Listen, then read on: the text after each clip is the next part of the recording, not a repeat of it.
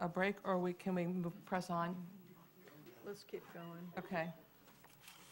So we will move on to the consent agenda. What?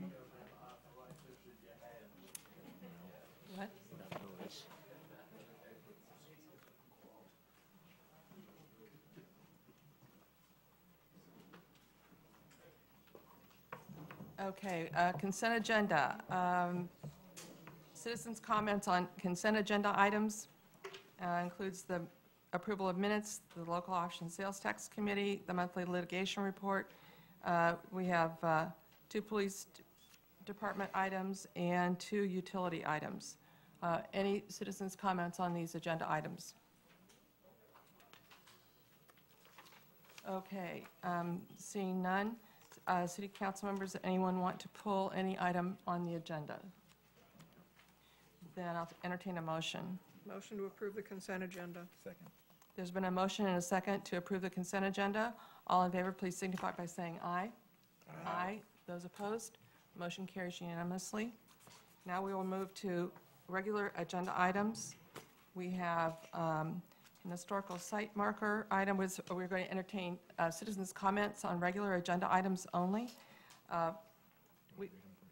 Sure. Make sure I get them all.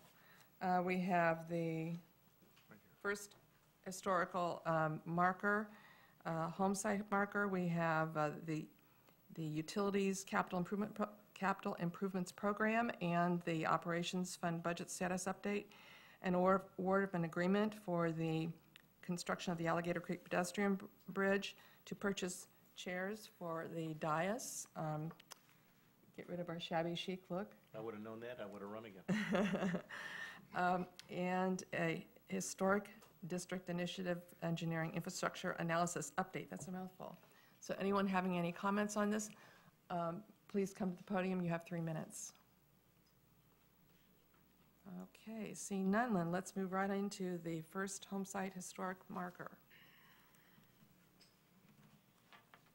Good afternoon. For the record, Joan LeBeau, Urban Design.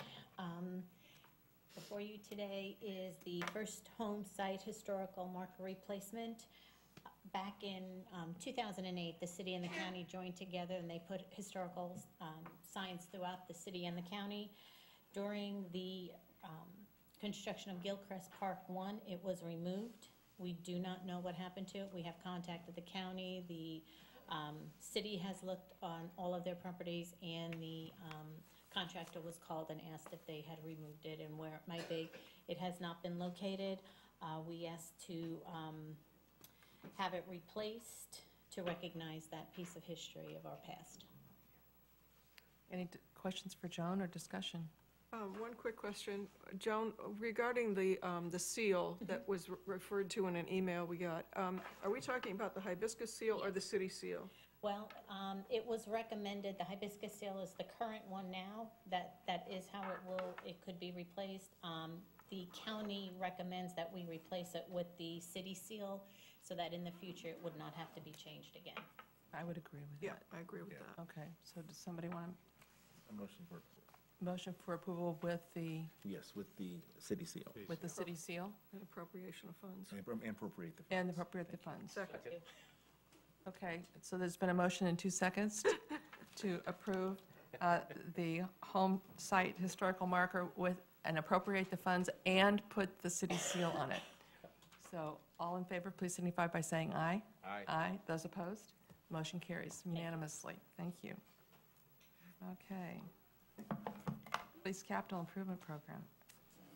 And more.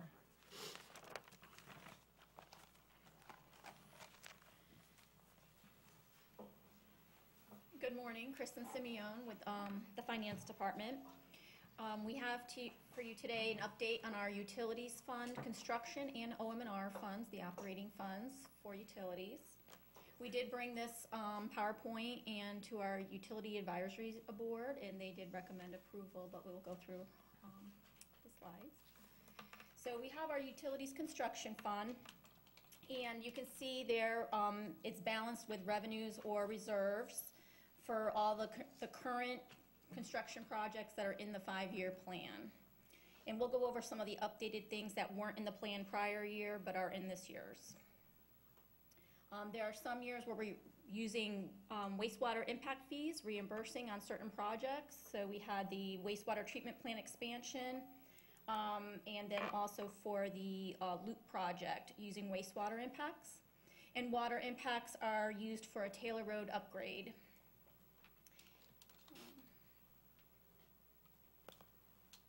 So now going into the actual projects, as you know, each year we budget 1.12 for renewal and replacement projects. In the first 2 years, fiscal year 20 and 21, we are recommending only doing the 920, and that is because we're going to use the water main renewal and replacement towards 2 projects, the Taylor Road and the Solana water main projects. In fiscal year 2020, we would not need an actual transfer for these funds because we have enough in reserves from prior year projects that came in under budget. In the wastewater projects, the particular projects that I just want to talk about is the wastewater treatment plant improvements. In prior years, we had showed $100,000 in through fiscal year 21, and then $1 million in 22 and 23. Because the project is moving forward and needs some additional engineering, it has been restructured right now to show that in fiscal year 2020, they need approximately $1.1 million. And then in the out years, we've done $500,000 each year. Those numbers may change as the outcome of the engineering comes through and they decide on a particular path to go of what to do for the actual expansion, because there's going to be several alternatives to be considered. The other new project that is on there from a prior year, that wasn't in the prior year plan, is the wastewater Henry Street 20-inch force main replacement crossing at the I-75 area. In fiscal year 20, $250,000 is requested for the engineering and $2 million for construction in fiscal year 21. On the water side, again, we have our RO plant. We just kept it on there because it's still a continuing project that will cross over into fiscal year 20, but it is fully funded from previous.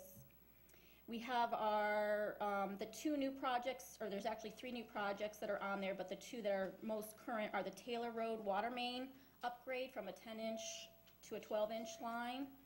And again, in fiscal year 20, $250,000 for the engineering and design, and then fiscal year 21, $3 million for construction. And for the Solana water main replacement upgrade is the same type of funding, the same fiscal year 20, $250,000 in fiscal year 20, and $3 million in fiscal year 21. And then in the out years, fiscal year 24, one big project that is added on into that 5-year plan was the Burnt Store Road Booster Station. We provided all the detail sheets provided by the department.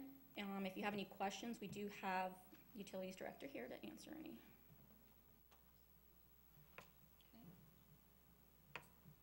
Going into the operations side, so we have our total revenues, and we'll go into all our assumptions as we built this plan in the next few slides. But as you can see that you see our transfer to utilities construction based on that 5-year plan we just went over. You have existing debt service for the old SRF loan, and then new debt service on the RO project SRF loan. You've got a transfer to the SRF fund reserve that's required as keeping 1-year minimum for our SRF loan. In fiscal year 21, you see the negative $375. That is for dropping off the old loan, so that money can come back to the OM&R fund. Have the contribution to the pipeline project of $1.5 million in fiscal year 20. That is related to the project that is with the Peace River Authority, and we've already done $500,000, and when our RO project is complete, we would be required to make the additional payment. It may come in a little less if their project comes in less. Any questions on this? Okay. Again, our revenue assumptions are pretty standard. We estimate a 0.5% growth, no rate increase in this pro forma currently. It does assume Swift Mud funding of grant revenue for the RO project, and that's a full 50%. Anything not received from Swift Mud grant we would use from the SRF loan. In fiscal year 19 and 21, we did talk about the wastewater impact fee transfers for the amount that was fronted from utilities OM&R for the Jones Loop Force Main project. And then in 20 to 23, we have the water impact fees coming into this fund to help with the debt service on the RO plant. On the expense assumption side, personnel is 4% merit increase. The defined pension plan is flat. And then on the defined contribution pension, it's a 7.5% of pensionable wages. Health insurance is 12% increase in fiscal year 20 and then 6% through the rest of the years, and workers' comp at 10%. The operating for fiscal year 20 was based on departmental requests. We did increase the computer overhead as was approved at the previous council meeting when we talked about it in April. And general liability insurance is 5%. Fiscal year 21 through 24, operating expenditures are estimated at 3% and general liability at 5%. Our capital outlay for fiscal year 20 was based on departmental requests, and in fiscal year 21 through 24, they're estimating approximately $700,000 per year. We continue to use current revenue and operating reserves to fund the 5-year CIP. We do have a $1.5 million contribution for the pipeline project, as I mentioned earlier. The debt service is to begin in fiscal year 2020. We did a half year in that particular year, and then the out years were full year payments. We did talk about increasing the state revolving loan reserve in fiscal year 20 as the loan draws occur. We're maintaining the $3 million operating reserve throughout this 5-year pro forma. And we also have the $1.5 million R&R capital reserve, which was previously established for bonded debt covenant, but we have kept it available for emergencies or line breaks as needed. Yes. Back up. As I stated, That one? Okay, sorry. as I stated in the one-on-ones, the $3.9 million additional grant from Swift Mud, we're not going to get $3.9 million in grant money, but we are, hopefully, we will get a good chunk of that based on what the Swift Mud Board does in June, late June. So we'll have more to talk to you about that. But it's not going to affect the pro forma. And you don't need council members to go with you? No. As we have done in the past? And made appearances at the Swift Mud Board meetings? Yeah. Unfortunately, they do want staff there, and we tried to get out of it, because we don't do well when we go. No. But the staff from Swift Mud is recommending some more grant money for us. So it's not going to be $3.9 million, nor should it be, but it will be a portion of that. Okay. You know it's in good hands. Thank you. Our lobbyist is on it. Yes. Yes, and hopefully the city manager and I will blend into the background and walk away successfully. Good. Unscathed. So again, some things that are not in the pro forma or considerations to keep in mind as we move forward is that we do budget very conservatively. There is a volatility in water and wastewater revenues based on rainfall, drought conditions, watering restrictions, economic conditions. We are currently having our septic to sewer master plan, the financial plan for the first 3 phases. We'll be bringing that back to you in July. It's going to go to the UAB in June. And then we have our wastewater treatment plant expansion. And again, so those are some unknowns of how we're going to fund these items, what we're going to, be able to present to you. Okay. Any questions? I think the septic to sewer, it goes to UAB in June. Oh, are we doing it in August? August. Sorry, I apologize. August, we'll be. We won't be ready by July. Okay. Sorry about that. Any questions? No, it's very clear, and I'm looking forward to the septic to sewer master plan in August. It's coming. Yes. Absolutely. Okay, thank you. Thank you. Thank You you. bet. All right. We can go, if there are no questions, then we can go to the next item on the agenda, which is the award of agreement to Quality Enterprises, Inc. for the Alligator Creek pedestrian bridge. Good afternoon, Ann Heinen, procurement for the record. As you stated, this is an agreement award to Quality Enterprises USA, Inc. of Naples, Florida, for the construction of the Alligator Creek pedestrian bridge. This project is partially funded through the SunTrail agreement through FDOT. Procurement issued an invitation to bid for the construction of the pedestrian bridge. And as part of the SunTrail agreement, a requirement for the awarded contractor would be to be FDOT pre-qualified in the classification of intermediate bridge. We have confirmed that Quality Enterprises is an FDOT pre-qualified contractor in that discipline. The total lump sum cost for the project would be $797,905.70. Staff is also requesting council to approve a contingency budget of $10,000 for to be used for the department with approved change orders or unforeseen construction conflicts in the plans. Project timeline will be 180 consecutive calendar days after the issuance of the notice to proceed. FDOT does concur with staff's recommendation. Staff is recommending award of this agreement to Quality Enterprises USA, Inc. of Naples, Florida, as being the lowest responsible bidder. Other questions? Yeah, I Gary? was a little disappointed that there was no provision for a toll. No, that's got to be at the bridge. Well, I thought this would be our test, you know. Yes. I do have a resident that was willing to be the troll for the toll bridge. I have had questions from residents on why only on this bridge and not the one that's south. And so, just for the record, to explain that it's because this is part of the SunTrail system, and the SunTrail system comes south and then it goes over the Alligator Creek Bridge, the North Fork of Alligator Creek, and it then goes to Burnt Store Road and down Burnt Store Road to Cape Coral. And so that's why it's being paid for largely by the SunTrail system, which is part of FDOT, and only includes that one bridge. We have not allocated funds to do anything for the other. The other one is Bridge. for the record, Joan LeBeau, Urban Design Manager. The other project is in the CIP program and will be looked at later on. Good, good. So, thank you. Comments, questions?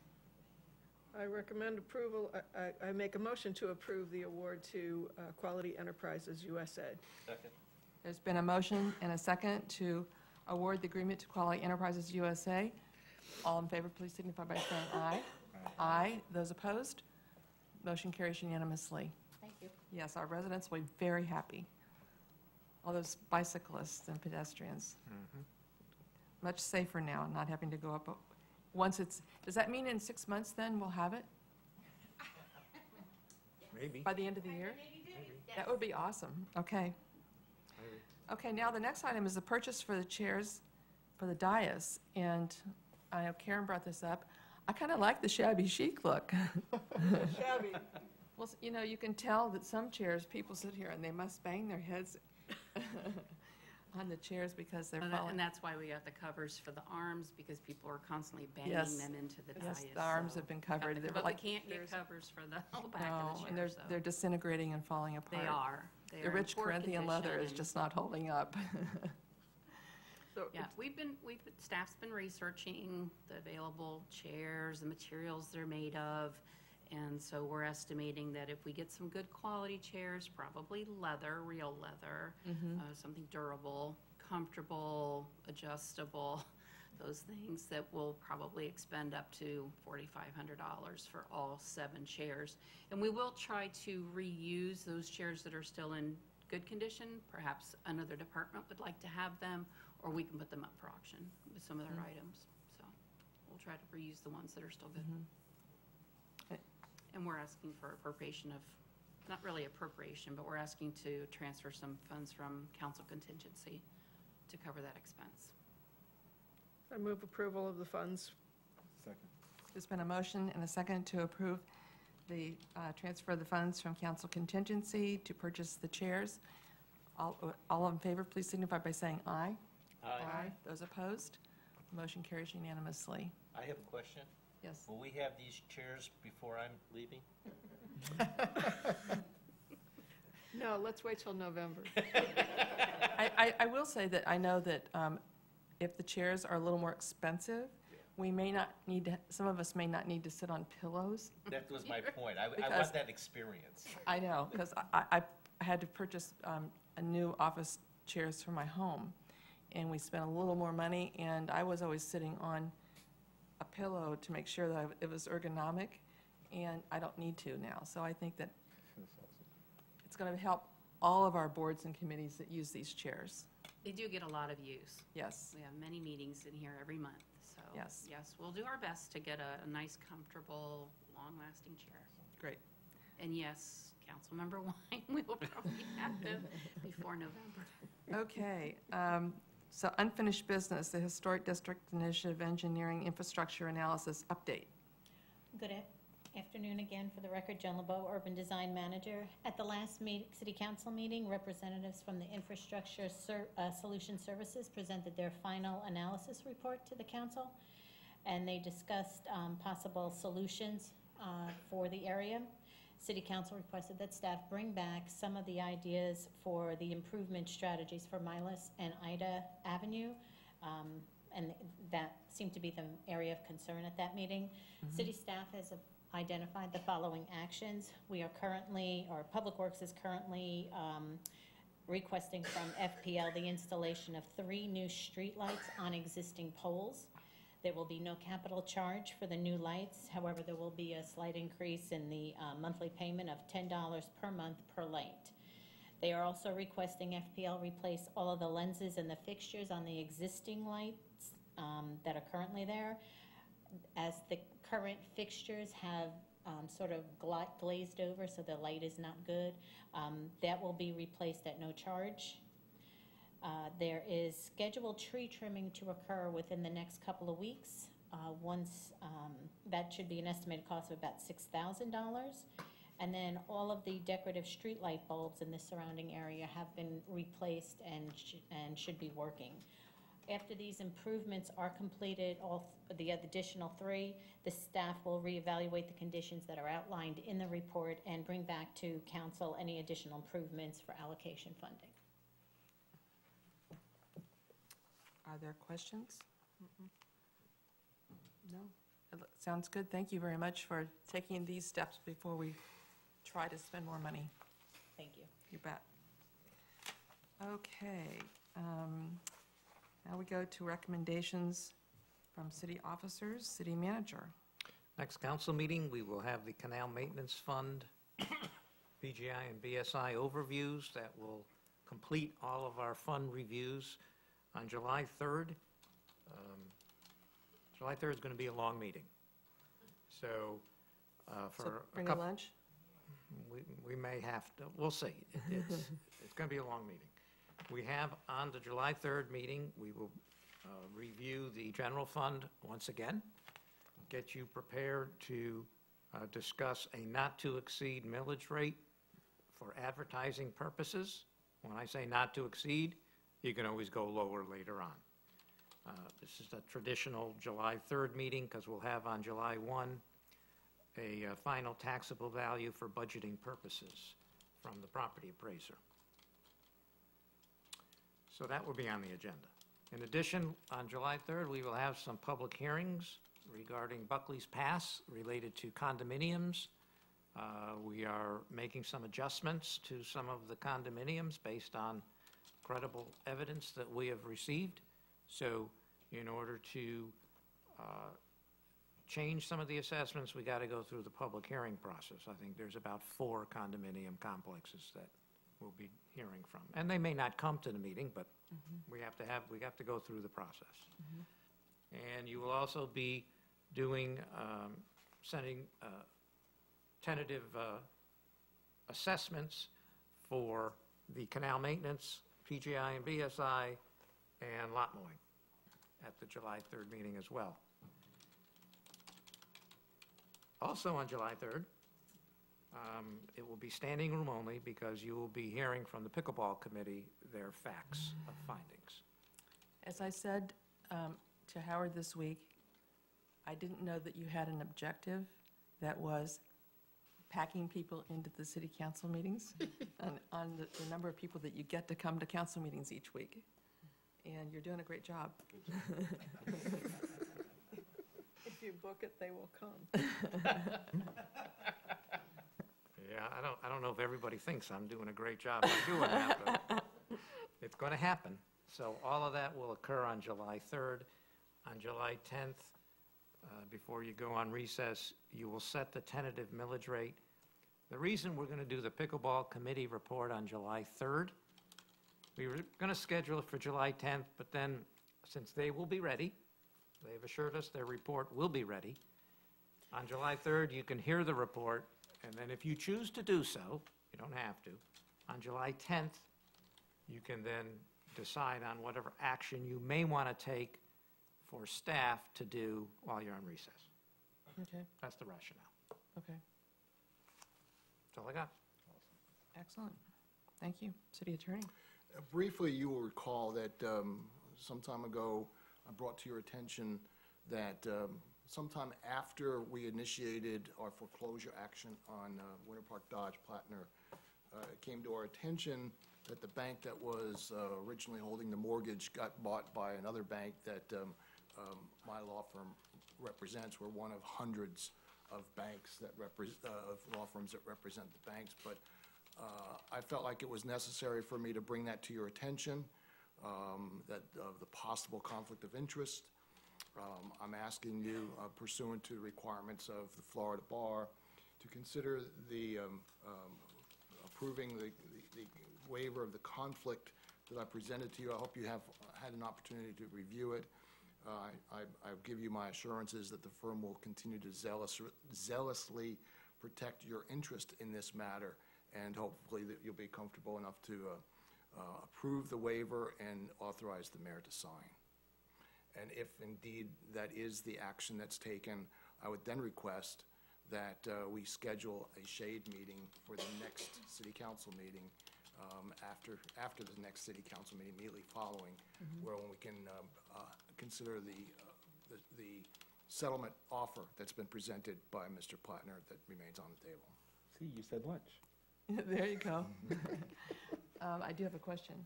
Yes. Is Synovus also being presented the same document? Synovus indicated that they have no problem with our continued representation. In fact, there's even a question as to whether there is a conflict. I just believe in an abundance of caution to alert you to that fact and to be allowed to continue to represent you in this matter. Okay. Council members? Lynn? What if we don't say yes to that? Sure.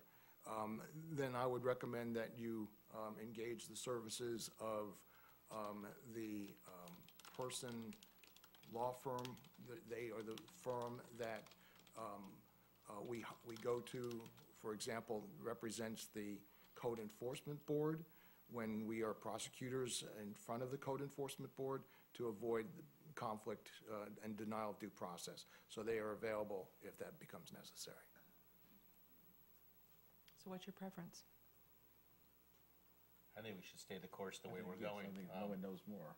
I think they were better served. Lynn, you've been on code enforcement before. What's your thought on this? Uh-oh. I think you all know how I feel about this whole thing. Well, yes, we all have emotions about this. But I think we have to keep the emotions The question out of it is, as best we can. aside from how we feel about this particular one, do we stay the course with having David represent us, or do we go to the other firm and seek firm so that there's no?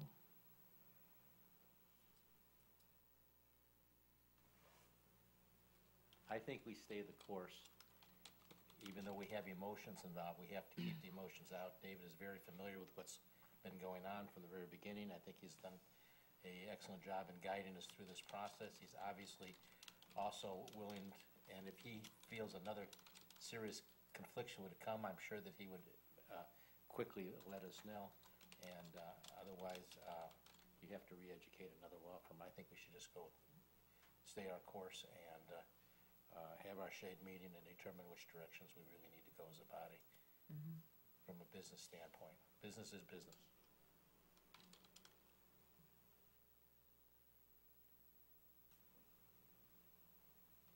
I think that David's going to be looking for a motion on this one. Yes, thank you. I move that we stay the course and continue using David Levine as our counsel in this matter.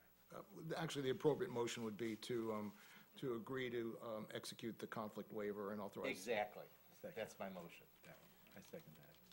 So there's been a motion and a second to execute the conflict waiver. Yes. All those in favor, please signify by saying aye. Aye. Aye. Aye with prejudice. So the motion carries. Thank you. Thank you. And it's not that I don't support David. No, I understand, and I understand, and it happens. And it happened after the fact, so. We can't speak for Debbie, but I think all five of us are in agreement on that Well, I level. agree. Yeah, Yeah, I'm just saying, all five of us emotionally agree. I did not take it in any negative, thank you. Did your motion also establish the shade meeting for the next council? Thank you. Oh, Yeah, I also move I second that. that we establish a shade meeting immediately after the next council meeting. Mikhail Finkel, paralegal. For the shade meeting, we do have to schedule a court reporter to be here. So rather than have her here, he or she here, and waiting until your earlier meeting ends, could I establish a time, maybe if it's 1 o'clock that afternoon, to have that shade meeting? You do have to, part of the requirements is you do have to be in an open session of council, state that you're having a shade meeting, go into that shade meeting, have your meeting, come back and close it. We don't have to be in this room, we can be there, but it's just easier with a date certain or a time certain, so I don't have the court reporter just waiting until your normal city council meeting would end. Will we be able to get next meeting's business done before? Or we could do it before the, No, let's do it after, and, Okay. and what time did we set when we had it originally? we were gonna do it based on that week's agenda, we had asked them to be here at 1 o'clock. Yeah, that's what I'm saying, is I would defer to Howard and say, what do you, what time?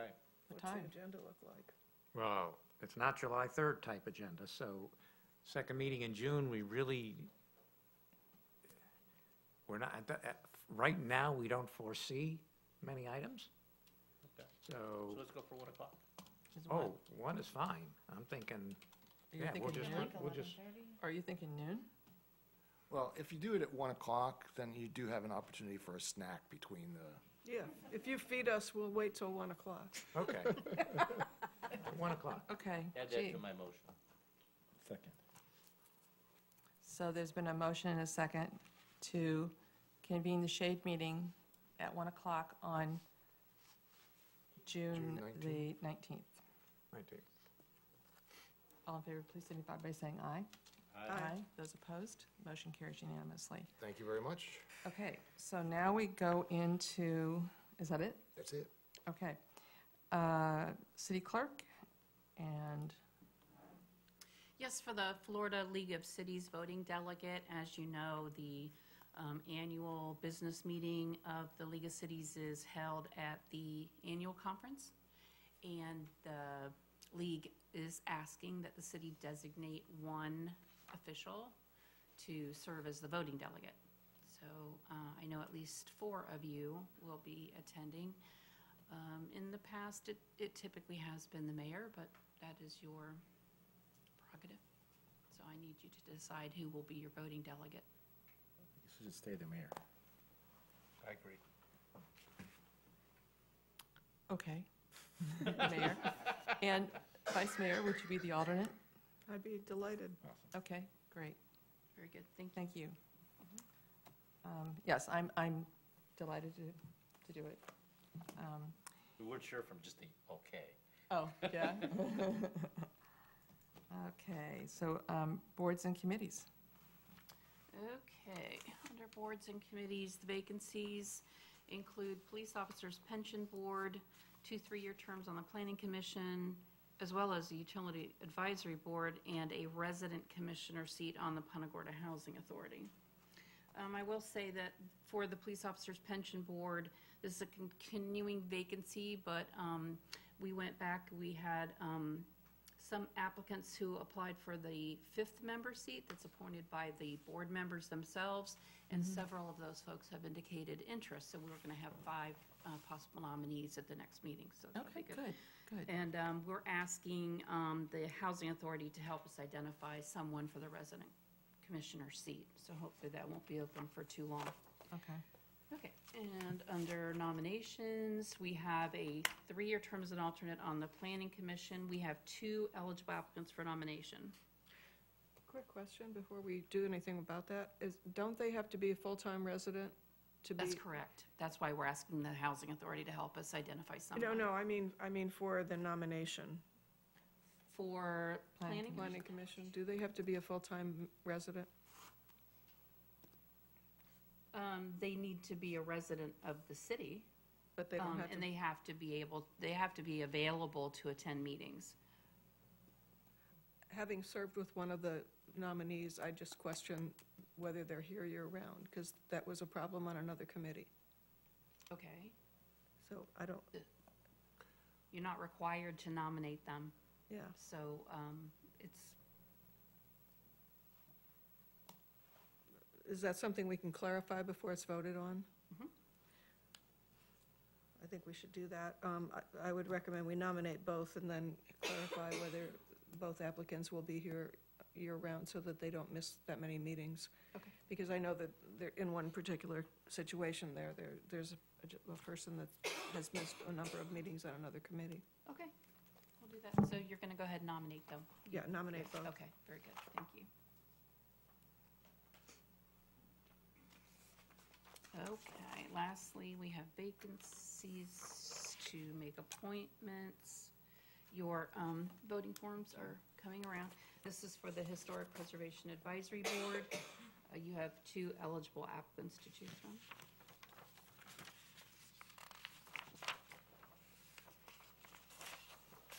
There is an extra ballot, which I'm going I'm to, from Chicago. You just don't trust me, David.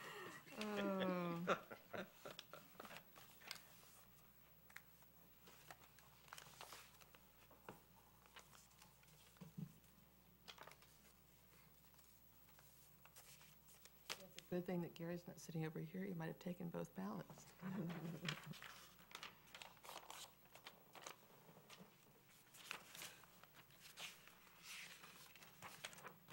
No, watch, it'll be a tie.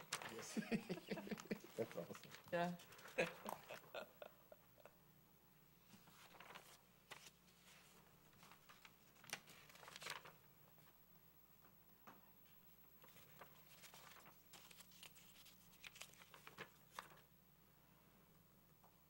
I actually have 4 votes, and they're voted, and Ms. Colbert is the appointee. Okay. Thank you. That's all I have. Congratulations to Ms. Colbert. So under policy and legislation, on Tuesday, the 18th, I'll be a busy afternoon. The Florida League of Cities is starting Southwest Florida League of Cities is starting an advocacy group. So I'm going to be participating in that group. And we'll be meeting that afternoon, as well as then at 5 o'clock is the presentation that Mitchell will be making at the event center. That will be some of the preliminary feedback from Dover Coal. So I know a lot of people have been asking about that and are looking forward to seeing, and have been asking me, actually, what is it that they're going to be presenting? And I said, I don't know. I'm looking forward to seeing, so. You haven't seen it yet? Yeah. And then also, I'm inviting everyone to the ribbon cutting for the Pickleplex on June 24th at 5:30 at the Pickleplex at Florida Southwestern State College. If you have not been out there, the courts are looking gorgeous and getting play. There were, I think, 2 or 3 more courts going to be open today. And they are, the company that's doing the painting of the courts and then striping have been busy, and so we said, take some time. We have taken 2.5 years to get this far. A couple days is not going to make a difference. So, and then I think in a few days, there'll be some more courts, and eventually, by the time the ribbon cutting will happen, all 16 courts will be definitely open. So invite everyone to come, and there'll be invitations coming out. But I just want to share that right now. So with that, council member comments? I just want to wish Debbie well. I know she was soldiering tough through this morning. She tried to make it and didn't. She really is not well, and I hope that she's speedy recovery. Absolutely, absolutely. Yeah, she was a trooper. She hung in a lot longer than I thought she was going to. No, I have nothing more. I wrote her a note saying that you needed a hot toddy and a warm bed and breakfast. She doesn't drink. Oh, boy, that's the problem. Never trust anybody that doesn't drink. I'm kidding, I'm kidding. Not everybody takes me so seriously in this town. I'm certain, well, this is great. Okay. Nothing else, just wishing Debbie well, that's all. Yeah, all right, great. So now we'll go to citizens' comments. So you have 3 minutes, come to the podium, and you can speak on any topic. Hi, Sheila Yeager. Good from the Historic afternoon. District. And first, thank you again for this opportunity. Thanks for all of you for hanging in there. And I want to add today, I know this is tedious for you.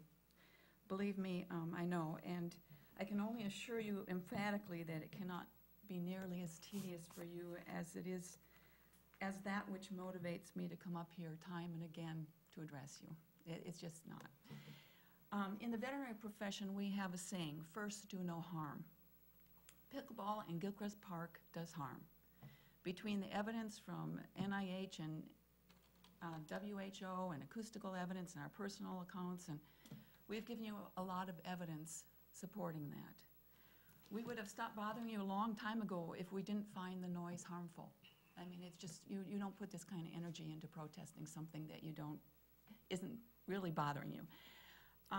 The harm done to the park's appearance by the fencing is self-evident. 8 courts or 4 courts or 1 court, the harm is in degrees, but it is still harmful, and the fencing is proving ineffectual so far. And to the eye of one recent observer who gave me this new word instead of obnoxious, hideous, hideous, that's what she called it. As we have reported repeatedly, as Dr. Thornton wrote, as the offensive noise is generated by a paddle strike, even a single game of pickleball generates disruptive noise. People choosing to ignore this evidence, like the players, because they don't want to spoil their own fun, are choosing to continue to do harm.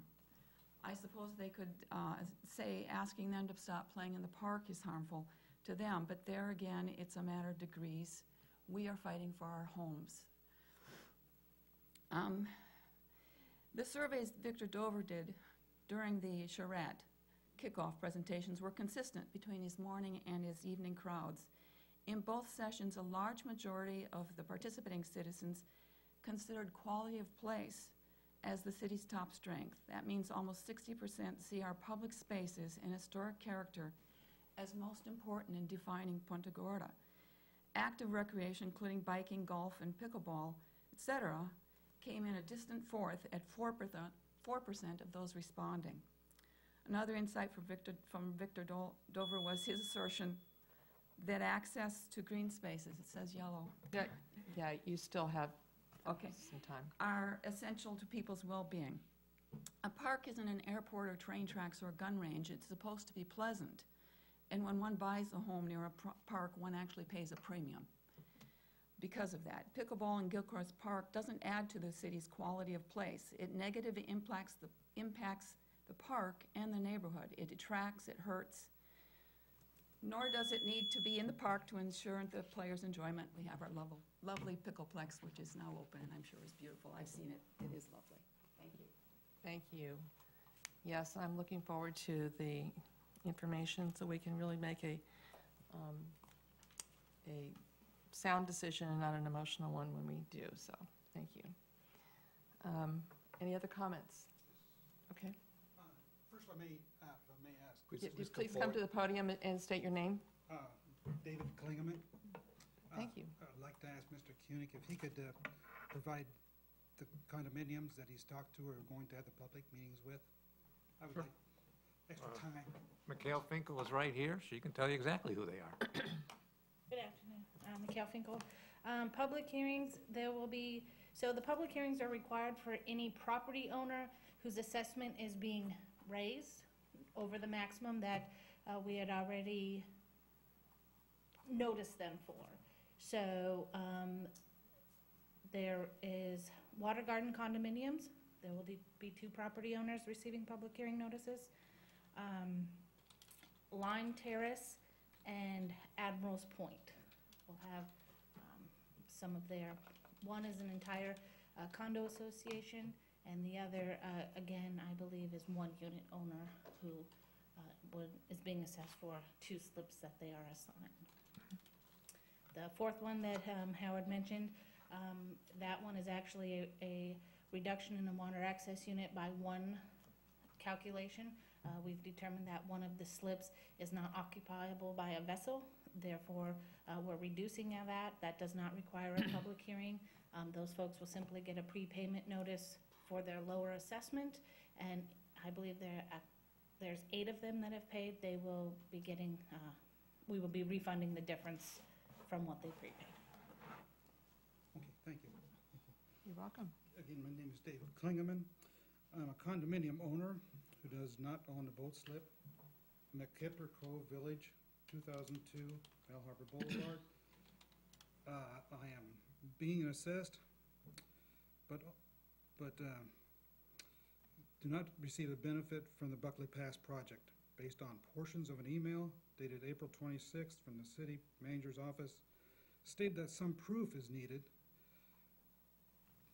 that and I quote, the WAUs will be assigned to a limited group of condo unit owners.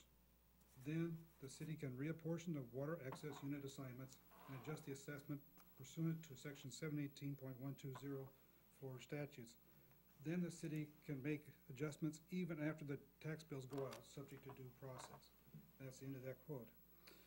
It took about 3.5 weeks in the month of May to get a response from the city on some of my emails. But since the Buckley Pass public hearing of April 3rd, 2019, it is my understanding that the City Council wanted to give condominiums or condominium owners the opportunity to provide documentation to determine which condominium owners should or should not receive benefit from this, would or would not receive benefit from this project. I have submitted many pertinent documents by presentations and emails to city staff who should have reviewed and should have on file and available for review. I've also sent an email to the city council members to inform you of the documents I have presented. So the term limited common elements must be understood based on the common condominium declarations and Florida condominium laws. And based on Florida law, Florida statute 718.10319, limited common elements means those common elements which are reserved for the use of a certain unit or units to the exclusion of all other units, as specified in the declaration. Also, our condominium building 4 to 6 sub-associated declarations, section 8, limited common elements, reads, limited common elements, description of limited common elements are certain common elements that have been reserved for the use of a particular unit or units to the exclusion of other units. Limited common elements and units to which their exclusive use is a pertinent. You have, keep going. Okay. What I want to get to in the exclusive use of limited common element is an appurtenance to the unit or units to which it is designated or assigned. The right of exclusive use of the limited common element passes with the unit to that which is assigned. I do have a Florida Attorney General Bill McCollum advisory legal opinion. AGO 2009-34. That is your 3 minutes. Thank you. Thank you. Are there any other comments? All right, seeing not a rush for that, we'll just adjourn the meeting. Thank you for being here.